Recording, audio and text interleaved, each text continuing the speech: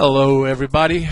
I've never done a video like this before, but this is a video where I talk about putting together a do-it-yourself LED stage light system.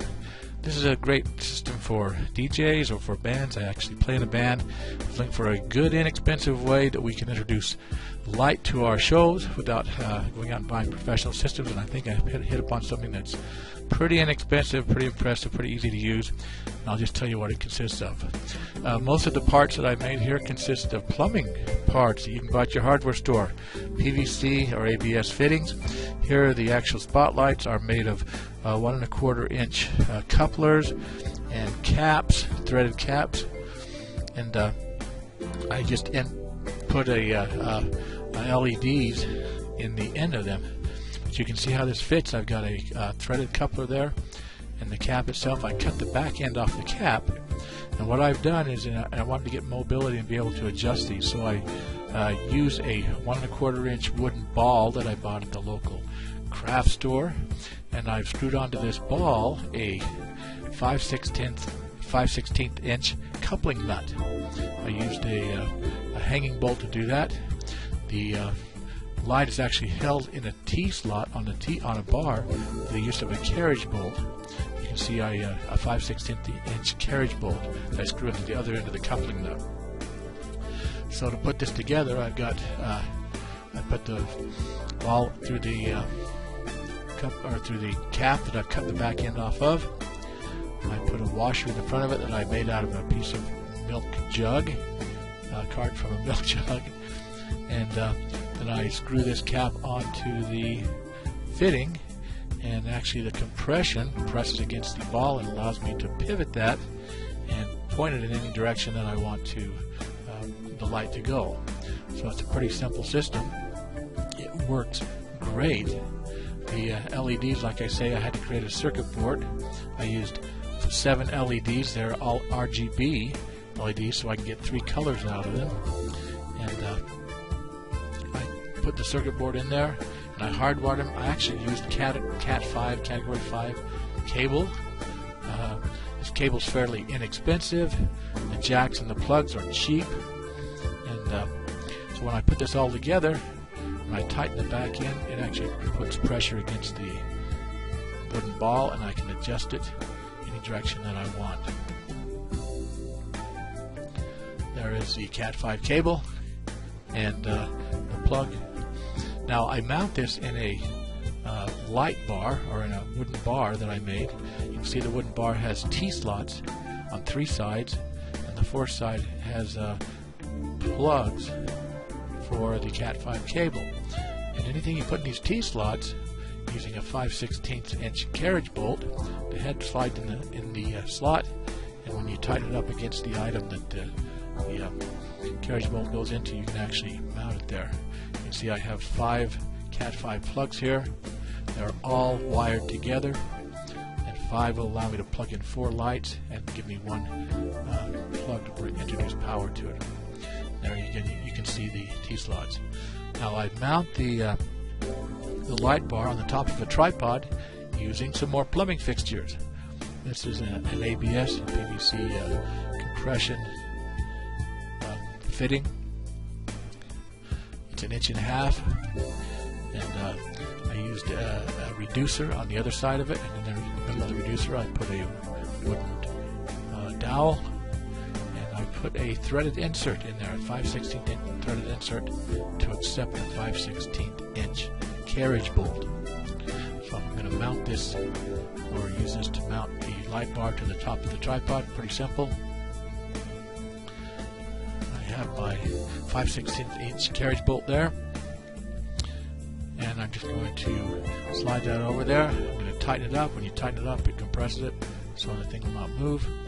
And now I've got a source to mount my light bar. Now the cool thing about these light bars are there's 3 T-slots, 1 on 3 sides, and then the back side has the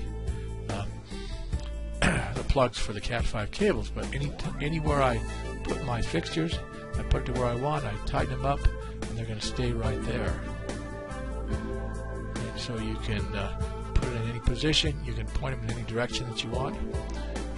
After you get them set in the T-bar, it's just a matter of plugging them in and energizing the unit. here's how you plug it in. I'll turn it around and show you. So again, just plug it right in there. The back side of this T-bar is actually hollow, and you can I put a cover over it so you can't see the wires inside, but you can see the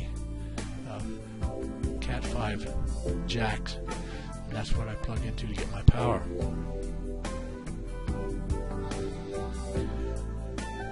So here I'm going to actually mount the light bar to the tripod, and I tighten it up on the light bar, then slide it over the tripod, and then tighten it up on the tripod. So I've got my foundation. This is low. After you put them on there, you can raise it. So now I'm going to put my lights on the light bar. I slide the head of the carriage bolt into the T-slot. Put it in the position where I want the light to be. Give it a couple twists, tighten it up in there, and now I'm ready to plug it in, and I can direct that light wherever I need to. Because there are 3 slots in it, you don't have to put them all on the same side. Say you wanted a light going upwards or pointing upwards, I could, or downwards even. I can introduce a light into the bottom T-slot, slide it to wherever I want it, tighten it up, and point it in the direction that I want the light to go. In this example, I'm going to put a fixture on the top, in the top T-slot. Just slide it in, slide it over, get it to the spot where I want it, tighten it up,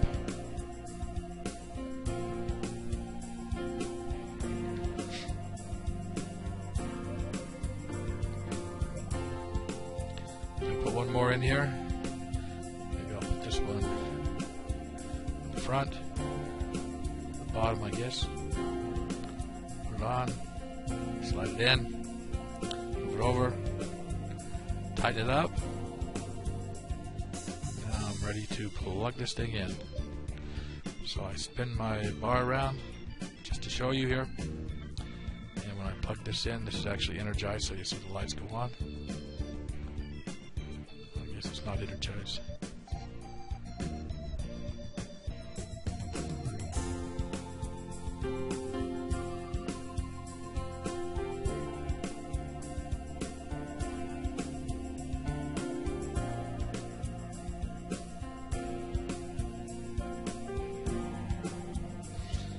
There you have it.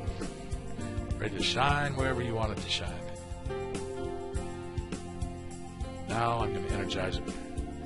Plug it in, and voila, light. You know, this is a great system. It's inexpensive. You can adjust it, put it the way you want it. This all folds down, so when you want to take it to a gig, it's pretty easy to transport. You can make as many lights as you wanted, as your light bar would accommodate, and you have jacks to introduce power to.